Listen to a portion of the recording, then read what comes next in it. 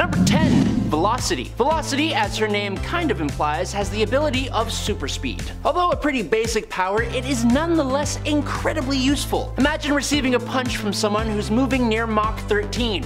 You're done. You ain't coming back. They punch you in the jaw, sorry, you no longer have a jaw anymore. That's just how it goes. Velocity has been clocked at running at speeds of Mach 13, and she is actually holding back because she's afraid if she runs any faster, she could destroy the Earth. And she likely could. Without something like DC's Speed Force to bend the laws of physics, moving at such extreme speeds at ground level could do terrible things to the Earth's atmosphere, as well as possibly incinerating anything on or near her path. Just think about that for like a little bit. Cyberdata, the group that gave Karen Taylor the cybernetic enhancements that turned her into Velocity and let her move at her crazy speed, also implanted Kevlar under her skin to prevent extreme damage from running at those speeds. I don't know, I feel like you gotta do a little bit more than that, but hey, I just work here. She also has a cybernetic device called the Brain Box that lets her process information at hyper speeds, which is something that at least won't destroy the planet. Number 9. Savage Dragon. The Savage Dragon is one of Image Comics' most popular and long-lasting characters, and he has been around since his debut as just Dragon in Graphic Fantasy #1 in June of 1982. Basically, the Savage Dragon woke up butt naked and with no memory in a burning field. He was a giant green man with a big old fin on top of his head and super ripped like most heroes are. Now, what he didn't know at the time was that he was actually an alien conqueror named Kerr who originally came to Earth to conquer it, but was betrayed by two scientists. He was an enhanced member of the alien race called the Krillin, or Krylin, and his enhanced Krylin/Krillin physiology gave him superhuman strength, agility, and stamina, healing abilities, and telepathic resistance. Now, one of my favorite parts about this hero is that instead of joining a superhero team and being a typical hero, the Dragon actually wound up being a member of the Chicago Police Department and helping with their super freak problem. I think it's kinda cool to ground a character like that, but the nature of his powers still leave him near the top of the list. Number 8. Mighty Man. Different from most of the heroes on this list, Mighty Man is less of a person and more of a power that is passed on from person to person. Mighty Man is a tall, handsome, and ruggedly built blonde man, even when that is definitely not what his host is. So for example, the current Mighty Man is actually a woman named Anne Samantha Stevens, who becomes Mighty Man whenever she taps her wrists together. The power was passed on to her from the previous host Robert Bergman, who fought in World War II. When she's not a superhero, she's actually helping out other superheroes, such as being the nurse that helped the Savage Dragon recover when he was first found with no memory out in that burning field. The Mighty Man powers include flight, invulnerability, leadership, magic, stamina, super speed, and super strength. And it's honestly really easy to draw parallels between him and Shazam, and even the original Thor, who used to transform from Donald Blake. Number 7. Pit. The unfortunate thing about indie comics is that the two big guys, Marvel and DC, have done a lot of stuff already. So a lot of characters will be spins on originals, but honestly, sometimes they are way cooler. Pit is basically inspired by the Incredible Hulk, but I don't want that to undermine how cool he is. The giant ball of hulking muscle and rage is a combination of human DNA mixed with genetic material from a race known as the Creed. Pit escaped from the laboratory where he was being studied, but was captured and trained to be an assassin, so that sets him apart already. While on a mission though, a child's consciousness was melded with Pit's, and after this merger, he fled to Earth and found a young boy who is technically his genetic relative. Pit is as crazy strong as he seems to look, and I don't know if you saw the super scary claws, but he has super scary claws, so that's kind of freaky. He also has a degree of telepathy and uses it to make himself an incredible tracker, establishing a mental link with whoever he's tracking, making him able to track them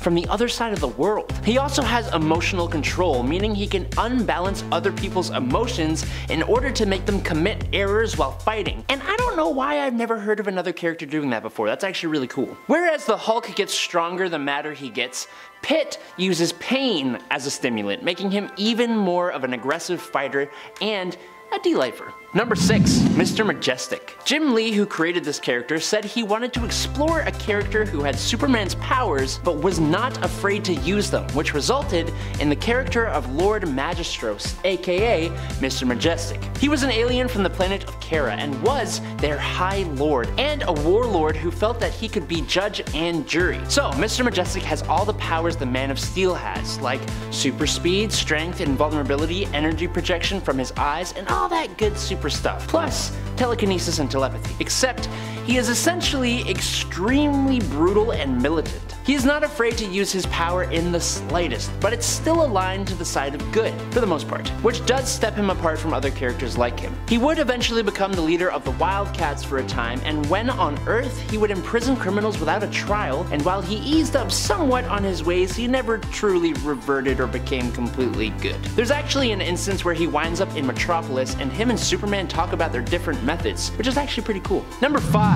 Void. Void's real name was Adriana Tereshkova, a Russian cosmonaut who, while on a space mission, had her craft destroyed by this crazy silver space orb that bonded with her. The orb was part of an entity named Omnia, who had passed on but had formed herself into several of these different colored energy orbs that found their way to various hosts. Void was basically, well, a void. During a battle, her face is actually literally knocked off of her body, revealing that there's nothing but energy inside of her metal shell body. One of her more useful powers was teleportation, being able to transport her teammates anywhere on Earth. She also has clairvoyance, precognition, being able to see the future, astral projection, chronokinesis, telekinesis, and energy manipulation. The greatest of those abilities was being able to see fragments of what the future held, a very useful ability that helped her and her team, the Wildcats, out on multiple occasions. Void at one point met the Valiant Comics character Solar, and when the two became lovers, their universes merged in a crossover event called Deathmate. So she can also merge universes together, which is, I mean, I'd say that's a pretty powerful ability. Number 4. Angelus. Angelus is an immortal being who's been worshipped by people as early as the Incan Empire back in the 15th century. Her counterpart, or opposite, is the Darkness, an evil entity that has existed since the beginning of time. Now, both entities require human vessels, but the Darkness follows the bloodlines of violent people such as criminals, whereas Angelus can choose whoever she wants. Angelus has the powers of light on her side and imbues in her human host strength, speed, stamina, flight, resistance to injury from earthly weapons, and the ability to create objects of pure light. On top of that, any host of Angelus can recall the memories of previous hosts, which is an extremely useful ability if you really think about it. Angelus does have a bit of a weakness though. To maintain a presence in the body she's occupying, the host body must be in light. Being in complete darkness can drain Angelus and cause death to the host, but Angelus would be fine, so I mean, not the worst of weaknesses, really. Number 3. Invincible. Now, I was going to choose Omni-Man for this top spot, but given how many Superman but brutal characters there are out there and how boring that is now, I wanted to talk about Mark Grayson himself. Mark is a member of the race known as the Viltrumites, which are a group of extremely powerful aliens who, due to their diminished numbers, go solo out into the universe to conquer planets for their empire. Mark's dad, Omni-Man, is the most powerful superhero on Earth, until one day he reveals his true Viltrumite mission and does battle with his son, who convinces him to the error of his ways. Now, Viltrumites are basically immortal. They age at an extremely slow rate, which slows down even further as they mature, eventually stopping altogether. They also get stronger and stronger with age, and every time they are defeated or gravely hurt in combat, they will heal, very quickly I might add, to be even more stronger than they were before. Viltrumites can also fly and survive the vacuum of space. Mark, his dad, and another Viltrumite flew through the core of a planet, completely destroying it, and Mark himself has defeated people much more powerful than him with sheer willpower and determination. He eventually becomes a galactic peacekeeper, bringing the whole universe to a state of complete peace and prosperity. He's actually a really great dude. Number 2. Supreme. Another Superman-like character. Yay! Don't hate me, please. Please. Supreme is known as a prime hero in his universe, meaning he is basically Superman, but more of an homage to the character. The origin of how Ethan Crane gained his powers is a little confusing. There have been two main writers, with the second one, Alan Moore, making him a heroic character, having him exposed to supremium radiation, turning his hair white and giving him flight, incredible strength, near invulnerability, super senses, the ability to project heat beams from his eyes, and speed supreme when he was 5 years old. He fought in World War II, then decided to go off-world and experience almost half a century of space adventures. When he returned to Earth, he was confronted by the Youngblood team, who didn't believe he was who he said he was. He's able to defeat their strongest character, Die Hard, within seconds, and that kinda changes their minds. But now, Supreme has to deal with a very different time period. So in a way, he's almost like Captain America 2, which is kind of a cool combo to have. And number 1, it's Spawn. Todd McFarlane created the character Spawn in May 1992, and this character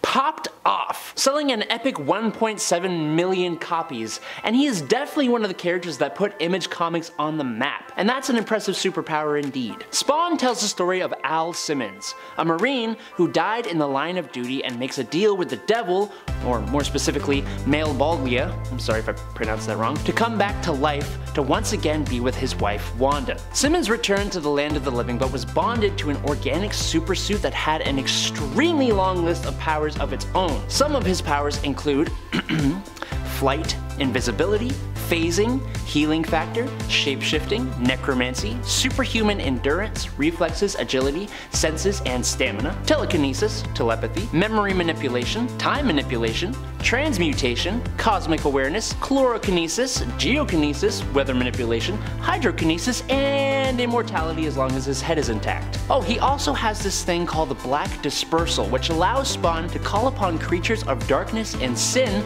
who will attack beings of light, but who Spawn can also control. These creatures include wolves, bears, worms, and bats, which is kind of rude to all those animals. Spawn also has necroplasmic energy manipulation, which basically equates to vast magical powers, which used to have a limit of 9,999 uses, but were only limited by his imagination. He's been able to conjure up a car key, materialize a box of fine wine for his friends, and even resurrect the dead at the cost of his necrometer. Spawn initially starts out in the shadows, fighting street criminals, but eventually takes the fight back to Male Bolgia, kills him, and becomes the king of hell. Number 10, Christopher Welland, or a Kid Spawn as I like to call him. I don't know if that's like an actual term that we've ever used, but yeah. Christopher is one of the lost souls who is kept within Spawn's heart. He acts as an ally to Spawn and later goes on to kill the serial killer Billy Kincaid. His story is that he ended up dying but was preserved by the Man of Miracles, who promises while appearing as the Green Lady that he will save Chris and one day return him to his mother. Save.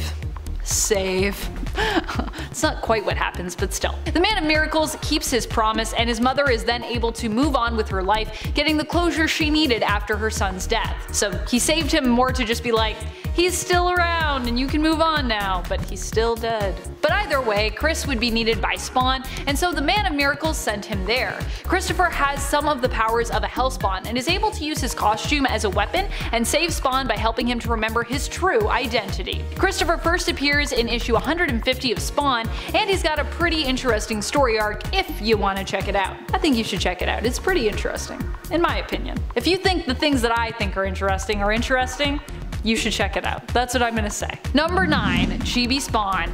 Chibi Spawn appears in the comic Spawn Kills Everyone, a story featuring the chibi version of Spawn attending what appears to be San Diego Comic-Con. They refer to Hall H, so yeah, to discuss a new Spawn movie being released. He is super confident that his movie will blow every other superhero movie or TV show out of the water, but when he comes up against patrons and cosplayers attending the con who don't seem to acknowledge his greatness, he kills them in cold blood, echoing a scene out of Deadpool. He even makes a comment about his victims being dead in a pool of blood.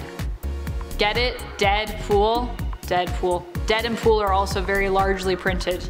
Comic jokes. His most powerful moment though is probably when he goes on to take out his own creator, Todd McFarlane, who he kills for insisting on how cute Chibi Spawn is. For some reason I want to say that Todd McFarlane is actually not the creator of Spawn and that I said that name wrong. I wrote it just from my mind, but I'm pretty sure I'm right about that. I'm questioning everything. I feel like it's because there's a few McFarlanes in the world, is there not? Who's the other MacFarlane? Seth MacFarlane. He's the one that makes all the shows and is Family Guy and stuff, right? Are Todd MacFarlane and Seth MacFarlane related? That would be so weird. I don't think that's a thing. Number 8. Hellspawn. Hellspawn comes to us from a spin-off series and is technically Al Simmons, but I'm almost certain features a version outside of the main continuity. I'm pretty sure this is outside of the main continuity. Hellspawn was a series written by Brian Michael Bendis and Steve Niles, with art by Ashley Wood and Ben Templesmith. It offered a much darker look at the world of Al Simmons and the enemies and victims he would be involved with. Pretty surprising, really. I mean, how much darker can Spawn get, you might ask?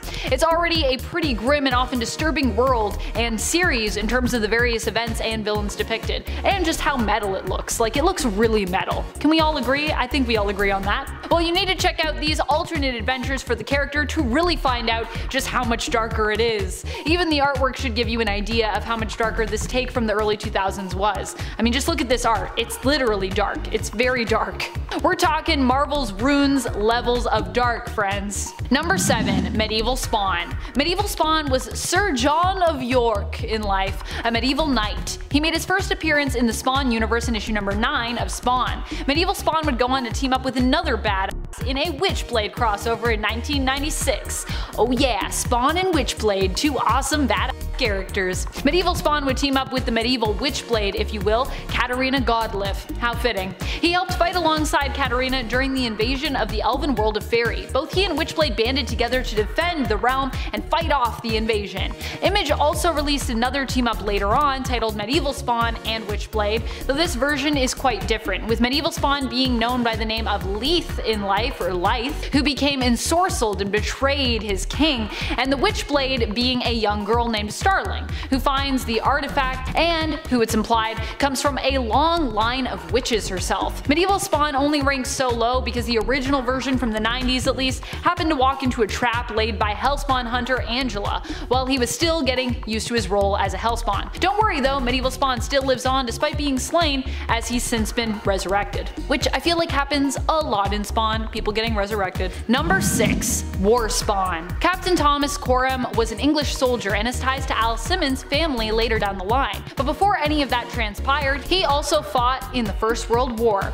War Spawn made his first appearance in issue 179 of Spawn. We'd later learned that he had a secret love affair with an African American woman, which was considered taboo at that time in history. They had to hide their love, but his paramour Selma ended up leaving after having their child Michael. She basically couldn't deal with the fact that they had to keep their love a secret, and she was like, "Tell me you love me or I'm gone." So she left. Michael would eventually grow up to become a soldier and ended up serving in the First World War under his father's command. Unable to stop Michael from joining the army, Thomas promised Selma that he would keep their son safe. It was after Michael died that Thomas made a deal with Male Bolgia to become a Hellspawn in exchange for his son's life. Michael's family line would eventually lead to Wanda, Al Simmons' widowed wife, who was therefore Thomas's descendant. Haha, the connection! Number 5. Gunslinger. Gunslinger is one of the most popular of the alternate Hellspawns to exist. He made a deal in exchange for getting revenge for his murdered family back in the day. Gunslinger Spawn is Jeremy Winston, who before he married his wife was a preacher. For the most part, he was a peaceful sort referred to by the nickname of Old Job. But after the death of his family, he made a deal with the fallen angel Mammon and became Male Bolgia's servant. He got revenge for their deaths, but also killed every single person in the town except for one, which Mammon had forbid him from harming. Gunslinger Spawn made his first appearance in issue 119 of Spawn. Number 4. Lord Covenant. Before the Spawn of the medieval ages, there was the Dark Ages Spawn, and if you thought medieval Spawn was dark, wait till you meet this guy. He went by the names Black Knight, Dark Knight, or Lord Covenant, because his name is Covenant. You get it. He was originally a well-respected ruler named Ian Covenant, who went to go fight in a holy war seeking redemption for having an affair with his sister's most lovely handmaiden. I don't know why I added that qualifier most lovely, but she was lovely, so I just call it like I see it, I guess. However, during his time away, he would die and end up making a deal with Male Bolgia that he didn't fully understand and later became reincarnated as a Hellspawn. This version of Spawn first appeared in Spawn: The Dark Ages, issue number number 1. Number 3. All new She-Spawn. While Nyx was the first one to take up the mantle as She-Spawn, Jessica Priest wears the moniker now, and she looks good while doing it. Jessica Priest wears the moniker and the looks of it now, and boy does she wear it well. Jessica Priest is one of the world's greatest assassins who would end up being recruited by Jason Wynn, and in a twist, be the actual person responsible for killing Al Simmons. Aha! At least, we think so. That whole part of Al Simmons' backstory has kinda gone all over the place, truth be told. Retcons galore over there. Jessica, when she was just 5 years old, ended up admitting to burning her house down with her parents inside, and was found roasting marshmallows on the fire when the police came to get her. Yeah, that's the kind of level of crazy assassin she is. She believes it's her responsibility to take out all the jerks in the world, which is why anytime she's been released from prison, it usually results in her killing a bunch of people. There are, after all, a lot of jerks out there in the world. Recently in the comics, Jessica resurrected Nyx after finding her dead, and in so doing, also somehow became the new She-Spawn. Number 2. Cogliostro. If we're talking about willpower and smarts, Cog has to be one of the most powerful versions of Spawn around. Cog was a Hellspawn who refused to give up his life to Malbolgia once his powers were drained. To avoid this, he always held on to one last sliver of his power, and refused to use it until he could find a way to free himself. Cog became the mentor of Al Simmons when he first returned to the world as another Hellspawn. Long ago, Cog was known by the name Cain, and has had many other famous names throughout the years, including Faustus and Merlin. Cog is the same Cain, by the way, from biblical lore, the first killer who slew his brother Abel. His greatest ambition in life was to rule Hell, which was what he also did when he betrayed Spawn in issue 120, seizing the crown of Hell for himself. Number 1. Omega Spawn, or Lord Omega. This is an alternate version of Al Simmons himself, one much darker and much more powerful than the original, at least at a glance. Omega Spawn was a version of Al Simmons who was given unlimited necro power and reign over Hell by both Malbolgia and Satan, and he is from another alternate reality, if you will. Recently, he is mentioned in Spawn's universe in issue number 1, where it seems he has some plans for all the Spawns running around in the universe. And if you're wondering how he got here, he was sort of dead but then brought back to life, so he's back again, and he was also brought over to the main continuity. So yeah, that all happened if you were out for a while. That's what happened while you were out. In Spawn's universe issue number 1, he has those who serve him set out to capture and confine these other alternate Spawns, well, including original Spawn, who's not really an alternate. And as for the alternates, it's Cog and Gunslinger who are up and being imprisoned.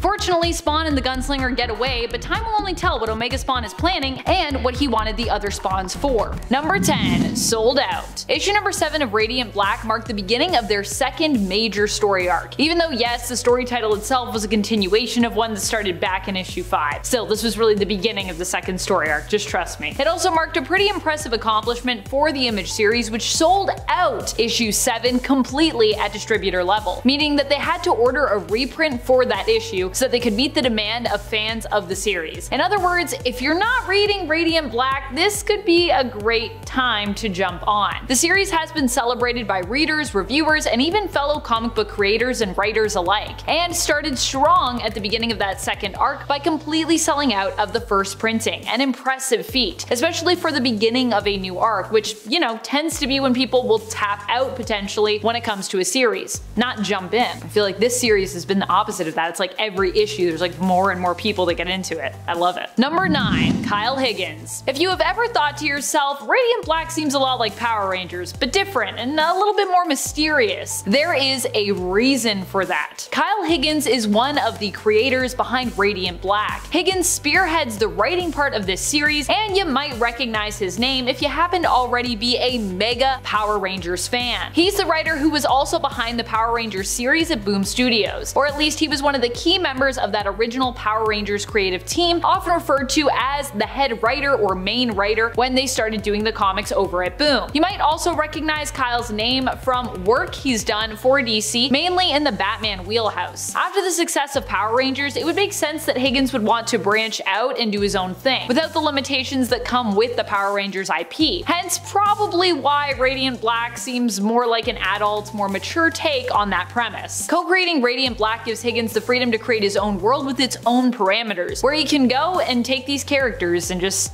play. Honestly, these characters are all really great too and very real so far. Number 8. Marcelo Costa. And it makes sense too if you also recognize Marcelo Costa's name and happen to be a Power Rangers fan. While he might not belong to that original creative team, Marcelo Costa would eventually join the Mighty Morphin Power Rangers series at Boom Studios, working as an artist and colorist for that publisher. He also has done work for their Firefly series as well. However, his first work for Image Comics has been on Radiant Black, where he is co-creator of the series as the main and initial artist, working alongside his fellow co-creator, Kyle Higgins. Number 7. Cowl, or C-O-W-L. Something fans of Higgins may have noticed but others may have missed is the mentioning of COWL, which stands for Chicago Organized Workers League, the world's first superhero labor union. In the world of Radiant Black, COWL is its own superhero franchise, which Marshall announces is finally getting a remastering. I assume the film version of the COWL story is getting a remastering, but he could also be referring to like a game. However, over at Image Comics, COWL is actually its own comic series from 2015, written and co-created by, you guessed it, Kyle Higgins. COWL was actually Higgins' first title that he put out with Image, and it's really cute and neat that it gets a shout out and gets incorporated into the world of Radiant Black, even if it is kind of in a meta way. Like COWL I don't think are actual, well, we won't see any of the characters from COWL, you know what I mean? COWL isn't the only Image Easter egg, by the way. There are lots of little gems for fans scattered about these comics. Let us know in the comments some of your favorites if you've been reading along, and if you'd want a list featuring some of the ones we found thus far. Also, let me know if you spotted Savage Dragon. Where is Savage Dragon in this series? Little trivia game for everybody in the comments. Number 6. A refreshing change in tone. Right off the bat, Radiant Black sets itself up to be a very different kind of series. As I said earlier, it's like a Power Ranger series without any of the restrictions or kind of censorship possibly imposed due to it being more oriented towards kids or all ages. Radiant Black starts off introducing us to its protagonist, Nathan, who is a struggling writer deep in debt and forced to turn to driving for a paralleled form of Uber or Lyft in order to try and stay afloat. Also, my apologies if that's actually mentioned in the series. I think at one point I maybe see an app, I can't remember now, but yeah, if there's an actual name for this service in the comics, I'm sorry that I didn't mention it. Nathan is denied a loan that he desperately needs by the bank and has a breakdown in the first scene that we meet him in, all while on the job of driving folks around. Ugh. And he is forced to pack up and move home because he needs financial help. If you're an adult living in 2021, trying to make it on your own, doing just about, well, anything, this struggle feels very grounded and very real. I personally have had breakdowns like this before in my life. This isn't Power Rangers. This is a real life world where the supernatural completely derails its characters, who are already rich with character development just from our looks into their daily lives. Number 5. Issue number 6. It's a shame that this isn't the number 6 point, but oh well. Issue number 6 is another standout issue when we're talking about just the roller coaster of a story and character development that is the Radiant Black series. It shifts gears and allows us to get a story from a different perspective than our standard protagonist. Instead of it being about Radiant Black, this story focuses on Radiant Red, who many of us were surprised to find out is a woman named Satomi. Not only do we get to learn some of the surprising backstory of this character, but Kyle Higgins also used this opportunity to give another writer a chance to have their voice heard. For issue number 6, he brought in a guest writer and his friend Cherish Chen. He brought Chen in because to him it just made a lot of sense. Higgins stated, "I'm not Asian American, I didn't grow up living those experiences," and added that he wanted to help out other writers as he had been helped before when he was just coming on the scene. "A lot of people helped me when I was coming up," he said, "and it's always been a dream of mine to be able to one day give someone those opportunities as well," making issue 6 an all around very cool and very special issue for the series, especially considering it also features the stunning artwork of Darko Lafuente as well. Number 4. More Than One. When it comes to Radiant Black, Nathan is introduced to us as just one of the characters who ends up with a sort of symbiotic suit with powers that seem to be alien in origin. He is Radiant Black, but there are other colors that are introduced to us throughout the series. I know black isn't a color, by the way, it's a shade, but let's not get technical. I don't know why I'm saying let's not get technical. People are gonna get technical in the comments, it's just how it goes. Though the series does seem to focus on the Radiant Black member more often, we are also introduced throughout to Radiant Red, Radiant Yellow, and Radiant pink primarily. Another cool thing about this story is that the diversity feels more genuine and balanced in comparison to the superhero team that we know and love as the Power Rangers. Not trying to knock the Power Rangers, just saying that there's some stuff in here that I think is more well done. Also, you know, as an adult reading it. Does that make sense? Oh, and not all the Radiants are inherently good either, which I also love. They're all just people and each of them has their own idea when it comes to the best way to use their newly inherited powers, meaning that not all of them can be considered the heroes. At least, not initially. I'm looking at you, Radiant Red. Number 3. Challenging tropes. Another amazing thing about this series, and something that has put it on a similar level for most comic book fans in terms of the excellence of Invincible, is that it takes comic book tropes and sort of puts them on their head, or like turns them inside out. What I'm saying is this is a series that will surprise you. Almost straight out of the gate, something happens to our protagonist Nathan in issue 4 that completely shakes up the series. Spoilers for those who haven't read. Spoilers. He becomes critically injured, passing on the power of Radiant Black to his best friend Marshall. And I gotta say, I love that in a superhero comic. It's part of the reason I love Invincible, and it's a big part of the reason that I love the Amazon Prime live-action adaptation of the Boys comic series. I like that element of surprise. I like when stories challenge our expectations, especially in a genre that is already so established and kind of formulaic like the superhero, sci-fi, and fantasy genre. It keeps me guessing, and it keeps me coming back for more, and hopefully it does that for you too. Number 2. The Unchosen. The cool thing about the Radiants we meet in this story as well is that unlike other superhero stories, they weren't necessarily chosen. Or if they were chosen, the reasoning really remains to be seen here. They weren't granted these powers by some like omnipotent force of good like the Power Rangers' overall guide and leader Zordon. They weren't brought together by a teacher and altruist like Professor X. They're just a team of folks who randomly stumbled onto these powers and into this strange new world. They weren't intended as a gift for these people. In fact, the forces behind the powers actually very much want them back, and are willing apparently to get them back at any cost. Number 1. Cosmic Slash? While initially Radiant Red was the major antagonist of the series, the Radiants have finally been forced to come together, strangers that they may still be, to fight a common enemy. A mysterious hooded figure appears at the end of issue number 5 of the series. This antagonist, it seems, has come to Earth to take back the powers that ended up here attached to our current Radiants by any means necessary. This antagonist was so epically powerful that the 4 Radiants were forced to come together to fight against them, potentially not just stopping them from taking back the powers and suits they've bonded to, but also potentially saving the Earth from destruction? As I said, any means necessary. This antagonist was given the nickname of Cosmic Slash by Radiant Black and identified only as 001. They also seem to have some strange and mysterious connection to an entity that resides within Marshall's Radiant, which we see during the Radiant's fight against 001. However, Marshall is left confused by this whole revelation, which means, you guessed it, he's now looking within and putting everything on the line as he seeks answers. But I'm not gonna say anything more about that, because that's issue 9 and that's spoilers. And that issue is more current, so I won't spoil that one for y'all. Number 10. Luther Strode himself. At the beginning of the story, Luther Strode was a pretty scrawny high school kid. He was a nerd, he liked playing video games, and he had very few friends. Namely, he had his best friend Pete. He also lived with his agoraphobic mother, who was a really great mom despite how much she worried about her son's well-being. Luther grew up in a pretty unhealthy environment, with his dad being an incredibly negative force for both him and his mother. Luther's father was physically violent with his son and wife up until he was sent away to jail. Luther has a crush turned lover in the form of Petra, an edgy girl in school who had been interested in the tall, lanky nerd for the longest time, even before he was introduced to the Hercules method. Number 9. The Method. The Hercules Method was a book that Luther came upon that offered promises of quote-unquote getting buff today, and offered a mindset that would allow the practitioner to experience extraordinary change, which Luther wanted in his life. It turns out that the Hercules Method was actually an incredibly old text containing ancient techniques that allowed Luther to rework his body and unlock the strange talents buried deep within. The key to the Hercules Method is, quote, to focus your mind, body, and spirit towards one goal. By bringing all 3 into alignment,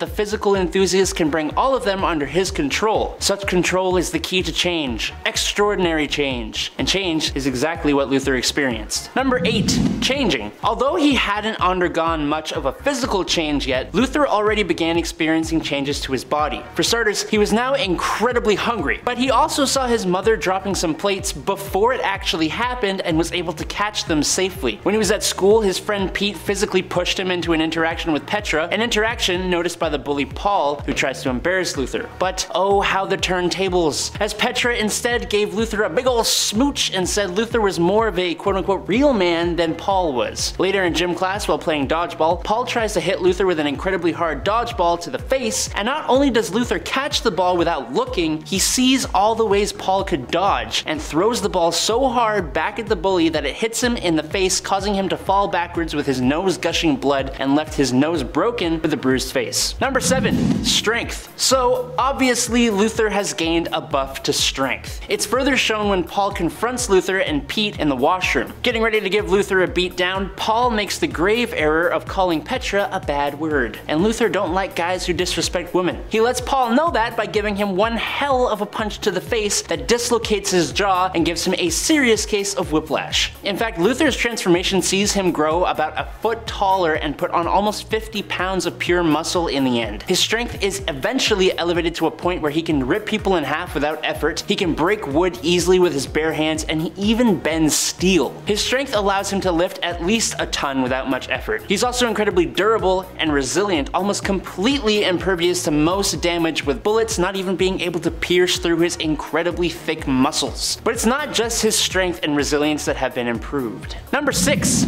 His senses. As I mentioned earlier, Luther was able to see his mom dropping plates before it actually happened, and could see all the ways Paul would be able to dodge his dodgeball before he threw it. This is because Luther's senses have also been improved through the method, allowing him to see, hear, smell, feel, and taste things that us regular humans can't. He can see through people's skin, organs, bones, and muscles, meaning he can assess damage inflicted on others and on himself. But he also has a degree of accelerated probability. He can see the possible ways that an enemy might attack, allowing him to act accordingly to defend himself or defend others. He can even feel these things happening without actually seeing them, like when Pete went to put his hand on Luther's shoulder and Luther instinctively smacked it away without looking. Thanks to this and his strength, he has an unfathomable amount of super speed, moving so fast that he is almost a blur to his enemies. He can catch a punch mid-throw, move behind an enemy before they can even react, and can even dodge bullets, even if he doesn't always need to. Number 5. Becoming a hero. Being a big ol' nerd, a fan of video games and comic books, Luther's friend Pete, upon realizing the potential of Luther's abilities after Luther saved a woman from 2 robbers in a convenience store, convinced Luther that he needed to use these gifts and abilities to help people, to become a vigilante. He created a mask and uniform for Luther that is actually one of my favorites I've seen in a while. It's pretty cool. Luther went off jumping from rooftop to rooftop looking for crime to fight, and just as he was getting bored, he stumbled on a man and woman in an argument just as the man was starting to get physical, and as we know, Luther don't like that. Luther stepped in, stopping the man before the woman began to hit Luther with her purse. Luther definitely gave up on helping her, but still made sure she was safe from a distance before calling it a night. He would later use his powers against organized crime, but we're still in origin territory right now, so we'll forget about that for now. Number 4, the librarian. The first major antagonist of the first volume of Luther Strode was another practitioner of the killer method called the librarian. He was bald, incredibly physically fit, and very weird. But he also was incredibly brutal. The librarian had been systematically and brutally de-lifing all the people who had been stopped by Luther. He brutally took out the bully, Paul, and his whole family at their dinner table. He took out the 2 criminals who tried to rob the convenience store while they were being taken to prison. And lastly, he showed himself to Luther, interrupting the protagonist as he was beating up the boyfriend who was getting physical with his girlfriend. He seemed to be quote-unquote finishing the job for Luther, and encouraged Luther to do it himself, which, being the hero, he refused. The librarian knocked out Luther, and when he came to, the librarian explained who he was and the origins of the method. The librarian launched into a speech that revealed that the Hercules method that empowered Luther had ties all the way back to the very first murderer, and was actually called the killer method. The librarian then went on to reveal that he had been tasked with discovering a practitioner of the method. He claimed that Luther was close to perfection as he had ever seen, only Luther refused to become a crazed killer like he wanted. The librarian caused the passing of Luther's father, best friend Pete, and Luther's mother, which was all the motivation Luther needed to rip the librarian's spine from his body, literally. Number 3, Cain. As the librarian mentioned, the killer method has ties all the way back to the first person to ever commit the crime of murder. This person being the biblical Cain, who de-lifed his brother with a rock. According to the comic, Cain is the one who created the method. He has used the method all the way back in ancient times to grow strong, wise, and incredibly powerful, so much so that he could defeat whole armies with his bare hands. He wrote down the knowledge he acquired of this method into a series of texts that over thousands and thousands of years eventually became what was packaged as the Hercules method to lure more and more practitioners in. But more than this, and what I haven't mentioned yet, is that the method allows the user to actually become immortal and stop aging, meaning Cain is in fact alive, and as the trilogy continues, he turns out to be the #1 bad guy. Of all the adversaries Luthor faces, Cain is the strongest and most powerful of them all, and it takes everything Luthor's got, plus the help of his allies, to even take this guy on in the first place. Number 2. Other method men. Before Luthor can come face to face with Cain, however, he faces many other method practitioners. Other than the librarian and Cain, there are several other fighters who come into the path of Luthor Strode. There is the Binder, who is charged with restraining any method user who gets too powerful, and makes up for his lack of equivalent speed and strength against Luthor with his skill and preparation. There's also the Twins, who probably had some of the best backstories and development of all the method users, although only one of them put up a good fight. There are the Guardians, who were the last line of defense before facing Cain, and they were no pushovers. But last and certainly not least was the historical Jack the Ripper, who is one of the creepiest, fastest, and most terrifying practitioners of the method in the whole story, and puts up one hell of a good comic book fight. And at number 1, the movie. With Image Comics, the strange talent of Luthor Strode being universally acclaimed and selling out all over the world, the writer Justin Jordan and the artist Tradd Moore went on to become 2 critically acclaimed comic book powerhouses, working with both Marvel and DC. They went on to create 2 more follow-ups to Luthor Strode's story in 2012's The Legend of Luthor Strode and 2015's The Legacy of Luthor Strode, which finally completed the story. More recently, production company All Nighter has announced that they will be adapting the series alongside Jordan and Moore, with Jordan actually adapting the comic to the screenplay. Jordan said in a statement, "All Nighter is dedicated to staying true to all the foundations, from the tone to the mythology, and of course, the kinetic action exemplified by Tradd's artwork that people have loved about the comic." End quote. With the creator of the series on and promoting the project, I have faith that they will create an awesome film.